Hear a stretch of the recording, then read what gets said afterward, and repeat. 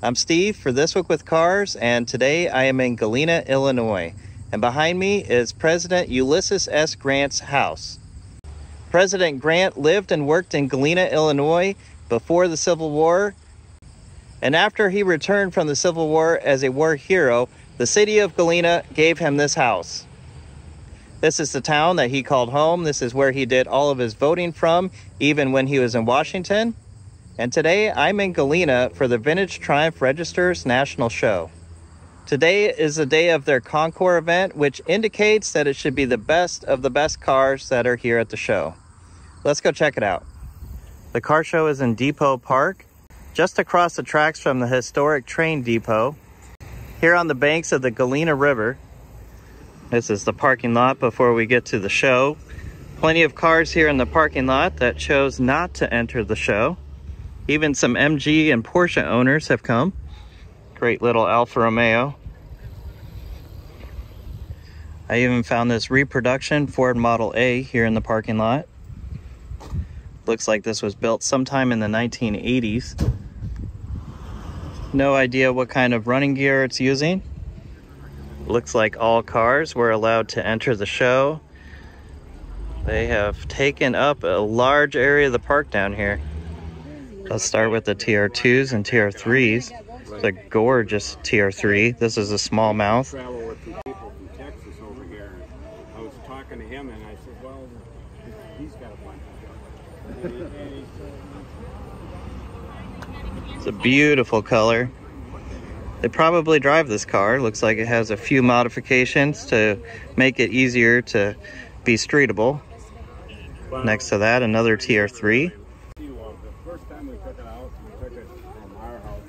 This time a large mouth. You can see the difference between the large mouth and the small mouth TR3s, which is reminiscent of the TR2. Here we've got a TR3. And here's a TR2 right here. You can see the grille is inset on the TR2. It's a great little car. I did have a yellow TR2 at one point, and I have owned a couple TR3s, but I haven't held on to them. And we've got 4 more TR3s here at the end. Yep. Anyway, when Dane's to school, you've heard of that one. This TR3 is showing off its starting handle. I have a couple more TR3s hiding under the tree here.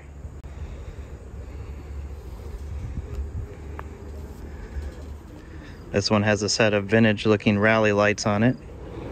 Maybe even added a stereo system behind the seats. Now we have the TR4s. Being as these are parked this way, I may not be able to get to every car. But if we see something interesting, I'll try to check it out.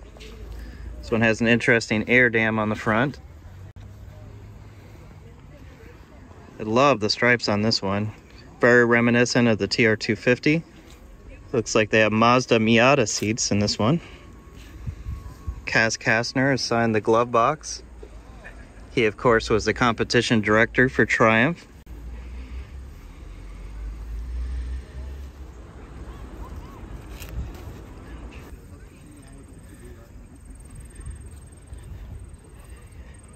This TR4 is wearing a vintage set of cosmic wheels. These are most commonly seen on Minis. It's pretty neat to see that on a TR4. The green Triumph behind it is wearing wire wheels. You can see the difference between the wires and the disc wheels on this TR4 over here.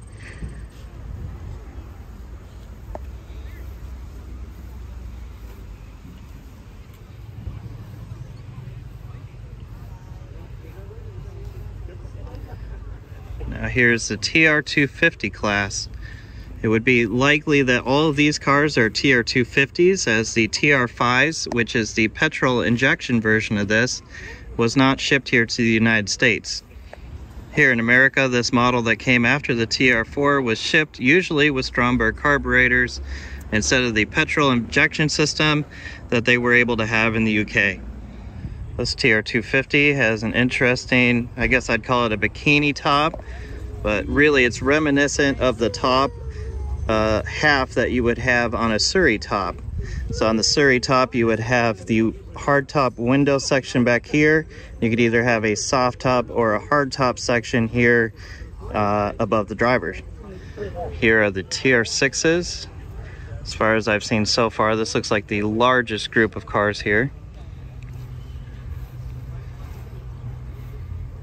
The TR6 is basically a TR250 or TR5 with a new bodywork design. Again, here in America, these were shipped here with dual Stromberg carburetors instead of the petrol injection system that made more power that they got to enjoy elsewhere in the world. This looks like a very fine example of one. The steering wheel has been changed, but it looks like this car has been restored to a very high standard. This TR6 has had the bumpers removed. Looks like this is very much a driver car.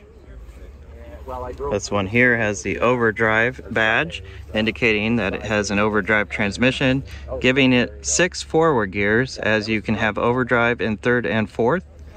There's cars here of every color, and I have finally found one that is similar to the TR6 that I owned, as this one right here. This is the color, the TR6 that I owned. Oh, this one has a supercharger on it. It looks like it's being fed by a single SU carburetor. It has been upgraded with an aluminum radiator and electric fan. It probably needs that with as much power as this engine makes now. They've added a supercharged badge to the back of this car. Not sure what kind of car that came off of.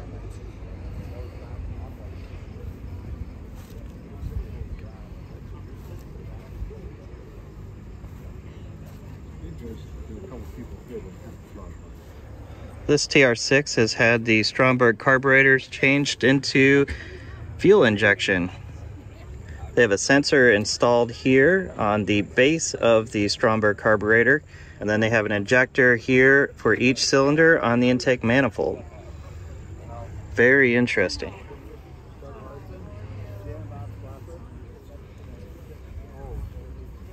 This car has been fitted with triple Stromberg carburetors. Each carburetor has its own little intake manifold. The car also has headers, a Triumph Tune rocker cover,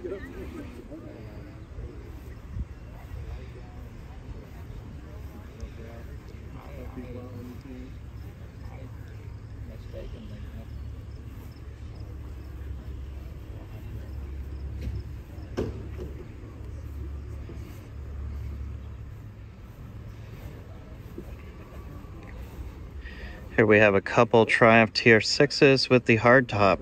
With as many cars that are here today, there haven't been too many with the hardtop fitted. Both of these are painted in body color. I think it gives the car a very good look. This Triumph is somewhat of a resto mod. It is powered by the original engine, but it does have custom wheels, a few bits of custom body work. It does have the rear bumper on it, but it's been painted body color so that it blends in a bit. Now we have a couple Triumph Heralds. This one is a Herald Estate. This is a very rare car here in the United States. We do have a few Herald convertibles running around, but we do not have these wagons. This is a very neat car. Right-hand drive. Did they make any left-hand drive Herald Estates? I'm not sure. This car is obviously loved by its owner. They have collected all of the books on the car. And look at these interesting rear bumpers. This is a rubber material. It does not have chrome rear bumpers. The Herald next to it also has the same design bumper. This is another really nice example. I'm sure a lot of people fell in love with these cars when James May turned one into a sailboat on Top Gear. Now we have a couple special built race cars.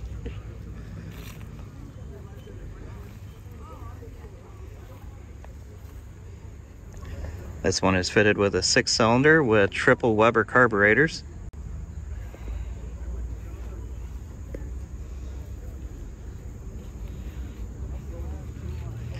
Look at the size of the dual exhaust. Look at those horns. And this car next to it is called the Thunderbolt. It is powered by a 4-cylinder engine with dual SU carburetors. Look at the engine turn dashboard there. It looks great.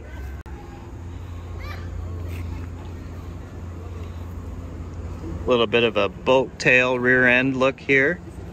And it actually has an operational boot lid. Now we have a few GT6s. This is what you would call a Spit 6. This is a Triumph Spitfire fitted with the engine from a GT6. This is exactly what the Spitfire needed. This would be a very fun car to drive. Next to it is a proper GT6. You can see the fastback hatchback bodywork. These were essentially Spitfires with a fastback body and a 6-cylinder engine. Next to that is another convertible with a GT6 engine. Next to that is a GT6 Plus. Now the Plus was the Mark II version of the GT6. They didn't know how many versions they were going to make at the time, and the third version is called the GT6 Mark III. The original one is just called the GT6. Really nice looking interior on this one. And these cars use the original bodywork of the Spitfire, as the GT6 Mark III used the later Spitfire body. Now we have a couple Triumph Stags. These have the Triumph V8. This engine is basically two TR7 engines that are stuck together. This engine is credited with having a lot to do with the downfall of Triumph. They had access to the great Rover V8 and chose not to put it in the car because of the fighting between all of the companies that were owned by British Leyland. And instead of putting in a reliable and tried and tested engine, they developed their own V8, and it wasn't very good. Here in the United States, these are powered by dual Stromberg carburetors. Now we have some Triumph Spitfires. Good day for a car. Yeah. Got a little natural shade going on. We'll see all the variations from the originals to the 1500s.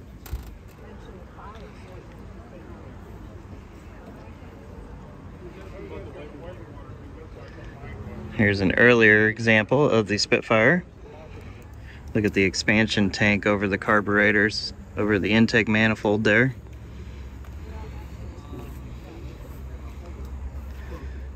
And the badging indicates this one actually has overdrive. Now we have a group of TR8s. These do not use the same V8 as the Triumph Stag. Looks like this one has a modified engine with an Edelbrock intake and heads. This one also has air conditioning, although it's not hooked up. Other than the engine, these cars are very similar to a TR7.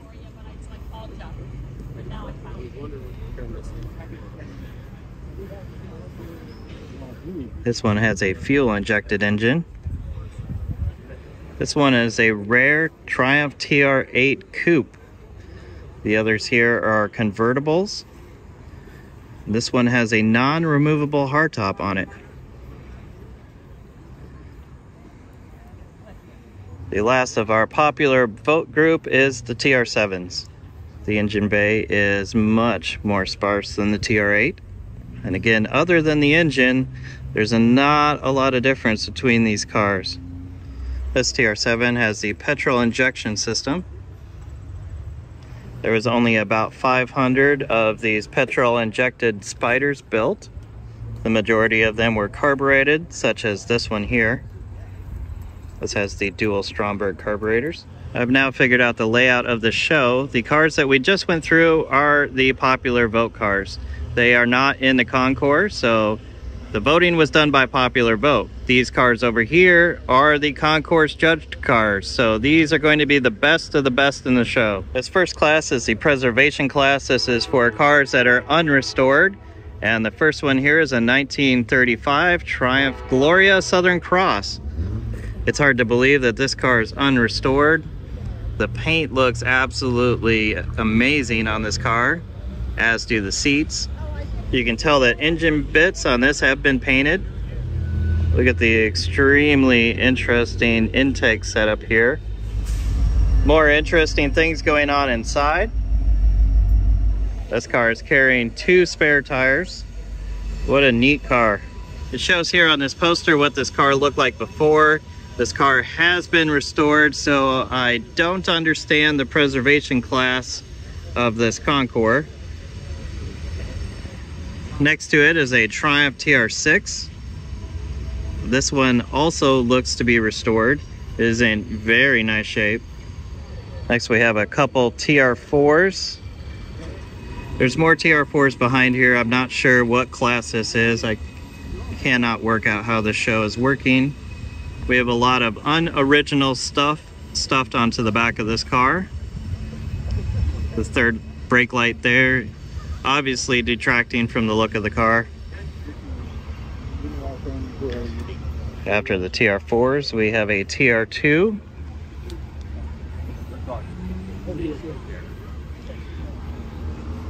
This is a beautifully restored car, but you can tell that the owner does use it.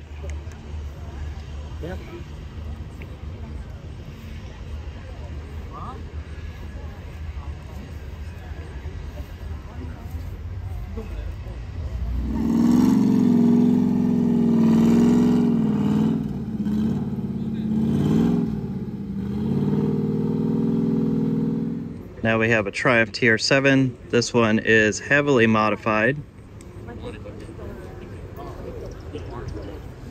And then some TR3s and TR2s. Oh, I like that. Yes, yes, yes, that's great. It's a beautiful TR2.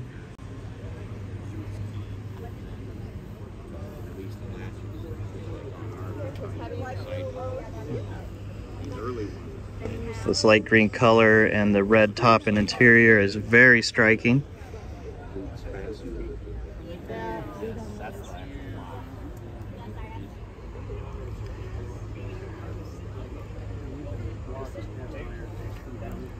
Okay, the sign, I think, confirmed that we were still in the preservation class.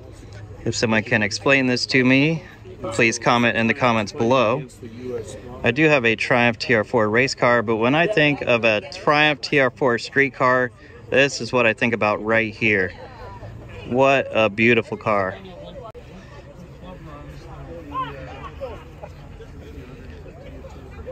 I do have a model of a Triumph TR4 in this color on my mantle at home. I would love to take this car home. Here are a few of the judges are judging this TR3. Next we have a TR6 and a yellow TR7 and a yellow Triumph Stag. This one is fitted with the hardtop. The hardtop is removable. And next to that, another TR3. A few more judges doing their work here. This TR3 is a smallmouth.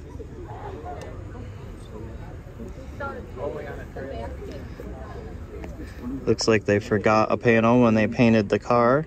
It's not quite the same as the rest of the car. But other than that, very nice car. Next is a group of later TR3s.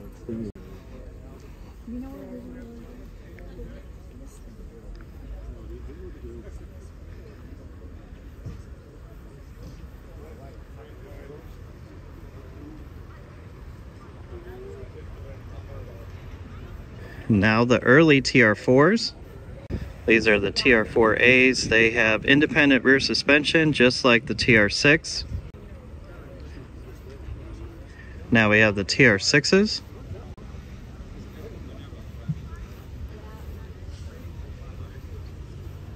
All of these have the early chrome bumpers on them. And then we move on to the cars with the rubber bumper overriders. And then the TR7s. This one is a coupe. This one is a convertible. And this one is a coupe with a vinyl top on it. Now we have the TR8s. All of these are roadsters. These are the early Spitfires. Looks like this one is someone's autocross car. Very sticky tires. Has a carbon fiber looking dashboard. It even has a hardtop on it.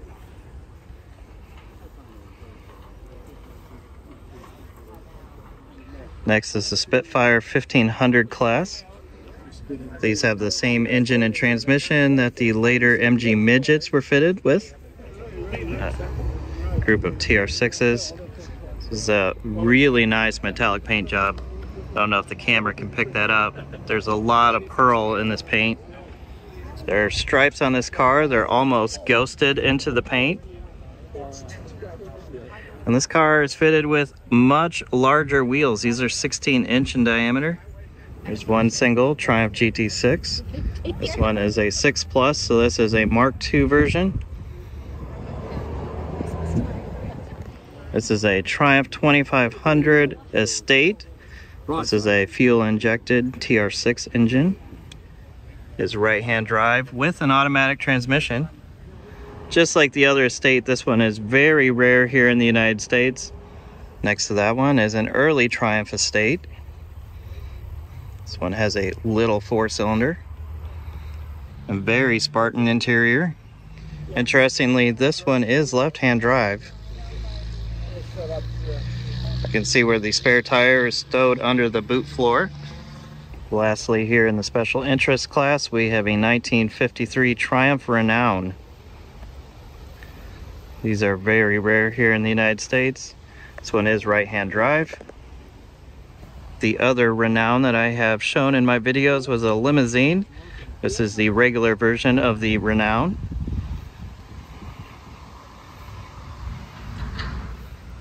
It's a very neat car. Moving on, we have more TR6s. The majority of these would be carbureted. We did not get the fuel injection versions here.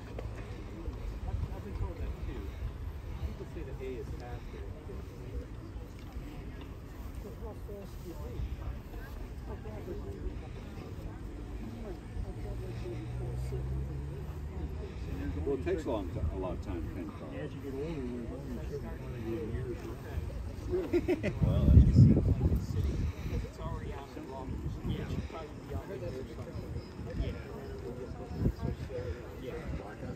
This class is modified Triumphs. This one looks really close to the one that I used to own. Mine had the red line tires, just like that. This color is called Mallard Green, and it can look a lot different in pictures. It can look darker or lighter than it really is. You really have to see this color in person to see what it's actually like. Another TR6.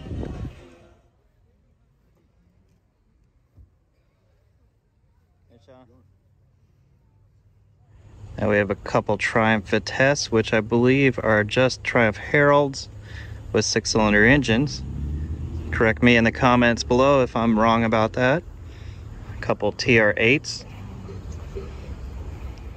I love the insets on the seats of this car. We saw a couple other TR8s and TR7s like this.